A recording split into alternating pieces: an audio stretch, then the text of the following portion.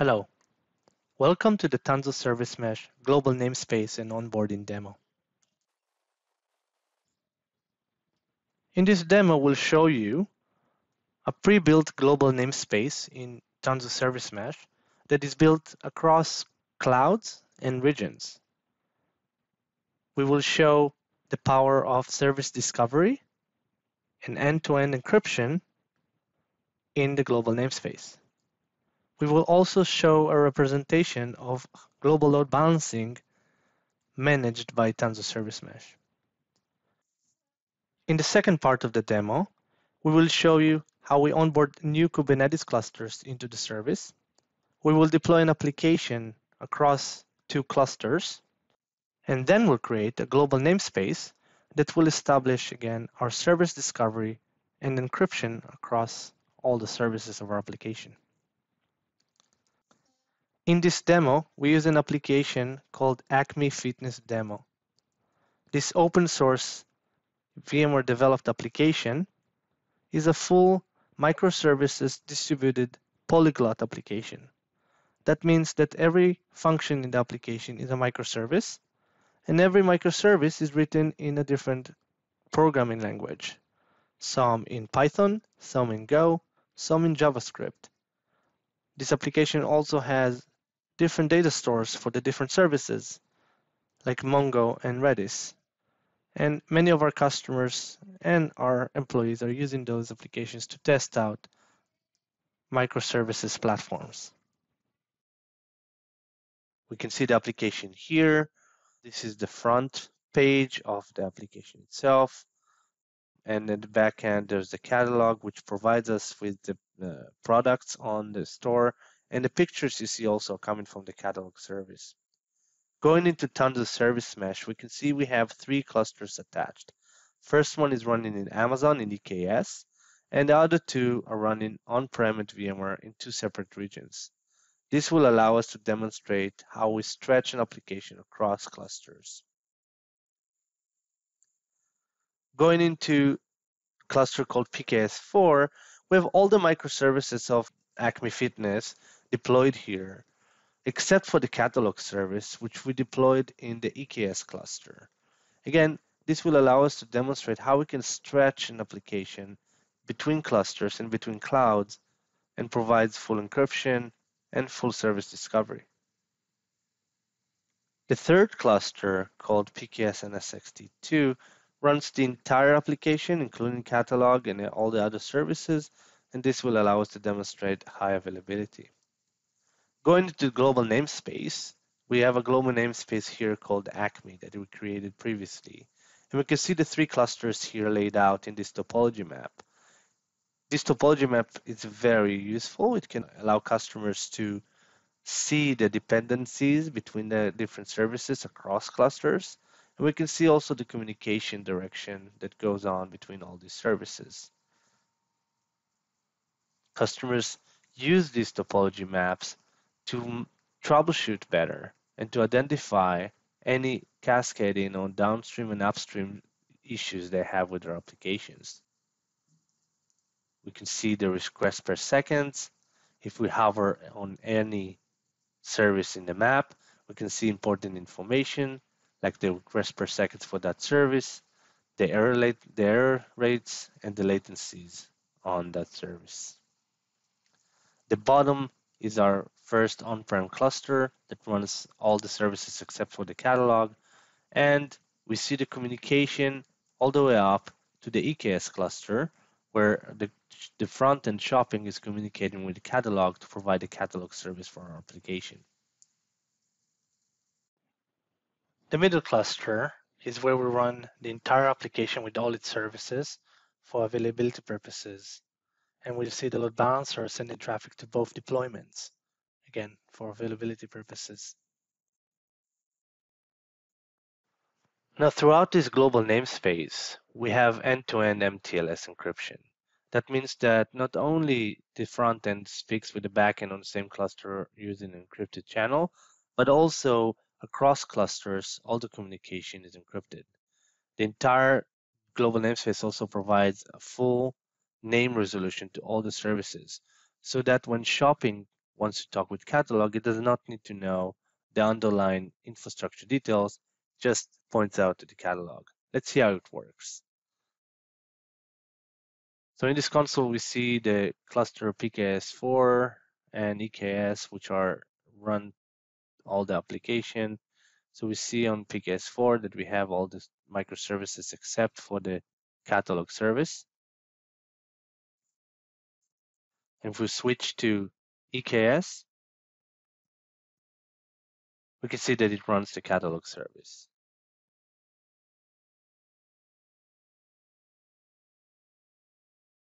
Now looking into the virtual services on the EKS server, you can see that all the microservices in my global namespace have got the same domain name, which is called acme.local. This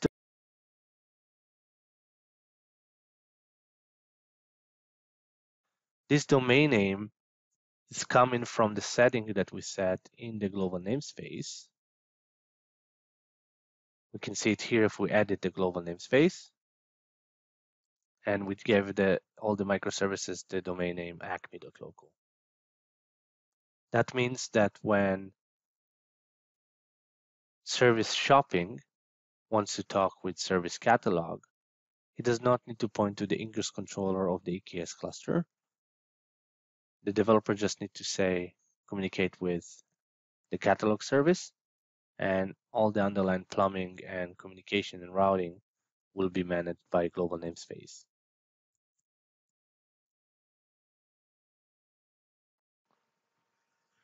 Now let's see how this plumbing happens. If we go into the cluster and look at the service entries, the service entries are basically the DNS configuration that tells the services how to talk with each other. And we see in the main cluster the service entry for the catalog B service. If we edit it,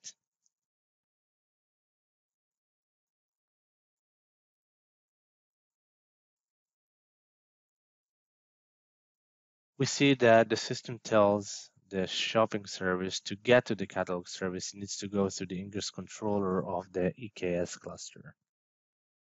The developers don't need to know this information. If they would not have GNS, they would have to know this information and write it somewhere. But with GNS, it's all set up automatically in the backend.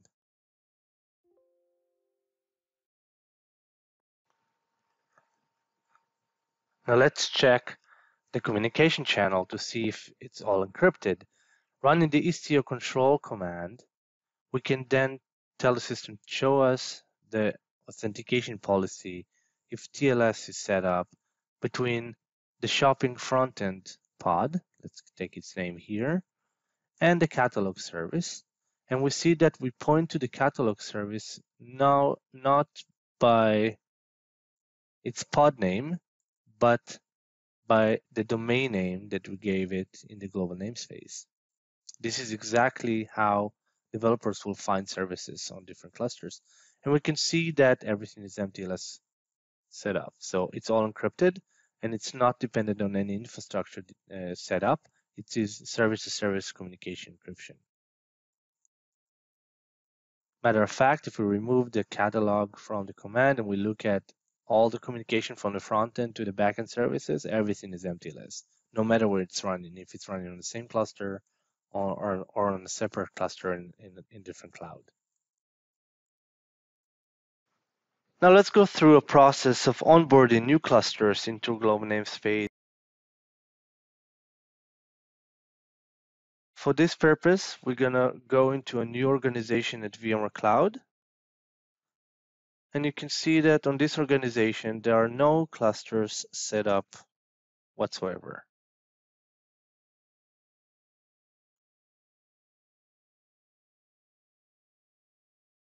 For the purpose of demo, we created two clusters, two COPS clusters that don't have anything installed on them, COPS1 and COPS2, and those are the clusters we're going to use.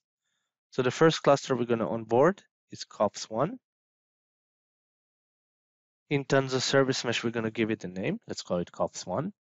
And we're going to generate a YAML file and a security token that we can run on the cluster to install the Tanzu Service Mesh agents. As soon as we run these YAML files, the VMware Cloud Tanzu Service Mesh is waiting for the cluster to communicate back. Looking at the cluster, we see that we have a new namespace called AllSpark, which is the code name for Tanzu Service Mesh internally. And in this namespace, we have a few pods being deployed. The first pod is for a proxy, a manager, and a token. As soon as this cluster communicates back to the service, the green button to install NSX Service Mesh or Tanzu Service Mesh is created, and this will allow us to install Istio on the cluster. So as soon as we click that button, we see that Istio is being deployed on our cluster. And this is a curated version of Istio.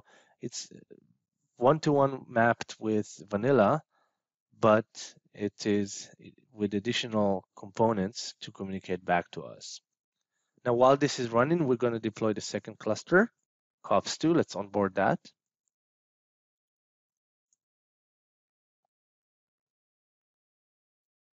Deploying the YAML file and the token.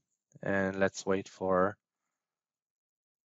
the cluster to communicate back and for the first cluster to install Service Mesh.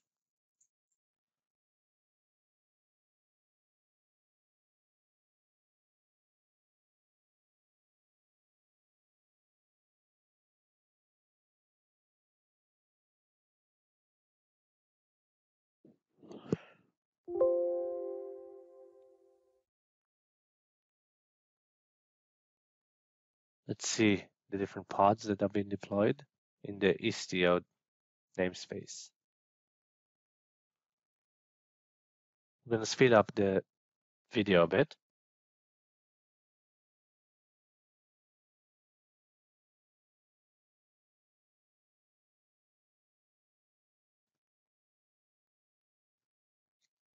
Now we see them here in the Tanzu Service Mesh console, but there are no services deployed.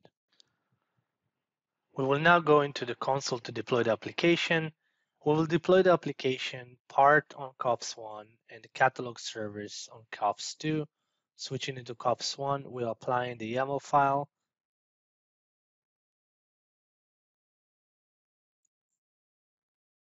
You can see that the YAML file we're deploying is for cluster 1. That will deploy the front end and a few other services in the back end.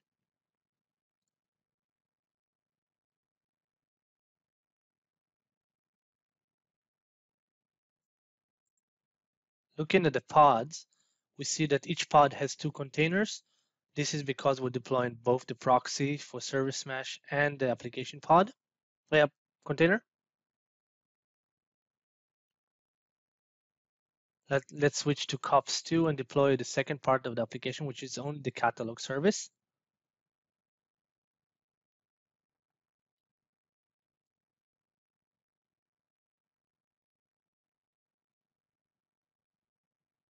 After both clusters have deployed the services on, we will look at the ingress, how to access the application on the first cluster. So looking at the Istio services, let's paste that in the browser and we can see the application, but we can see that there's no pictures or items in the catalog. And that's because we did not set up the communication of the global namespace between the 2 application components. Now let's edit the YAML file that we used to deploy the first cluster, and we'll see how we told the front end to find the catalog service. And there's an environment variable here that we set up that tells the shopping front end to find the catalog based on the domain name demo.local. This is the domain name we're going to set up in our global namespace. Going to create the global namespace, we're going to run a watch on COPS1 virtual services so you can see the propagation of DNS entries live once we create the global namespace. You're going to see them start to run down into the cluster.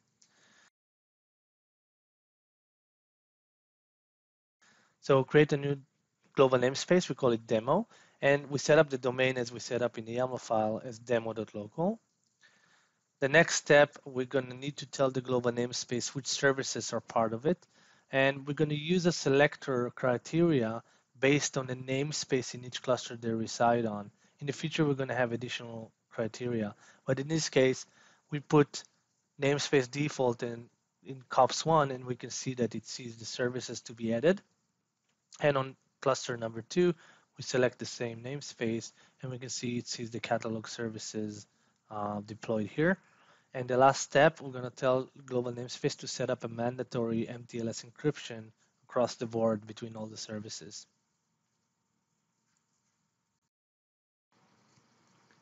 Going back to our console and our watch on the virtual services, we now see the DNS entries for all the services wherever they are, starting to propagate down into the cluster, so that when we want to set up communication between one service to another, they'll be able to find each other on the domain name without needing to refer to any underlying infrastructure details like ingress controllers and access points and load balancers. We can see them starting to propagate down one by one. Once the DNS entries have propagated down, we're going to go back to our application. It takes a couple of minutes for everything to be set up so we can start seeing the catalog. So what we want to do is go and start sending traffic into the application using the traffic generator so that it builds our topology map in the backend. We'll speed up the process a bit. Now let's go back to our application. We click again on home and we see the pictures starting to come up. That means that communication is being established now between the shopping running on premises and the catalog service running in the cloud. Now let's go back to our global namespace and refresh a few times until we see the connection established in our topology map. Now the topology map has caught up with the traffic that's been flowed between the services into the application.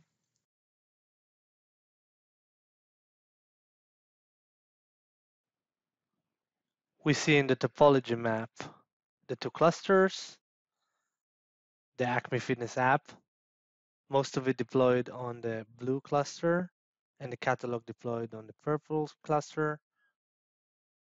And we see the communication between the front end and the catalog service.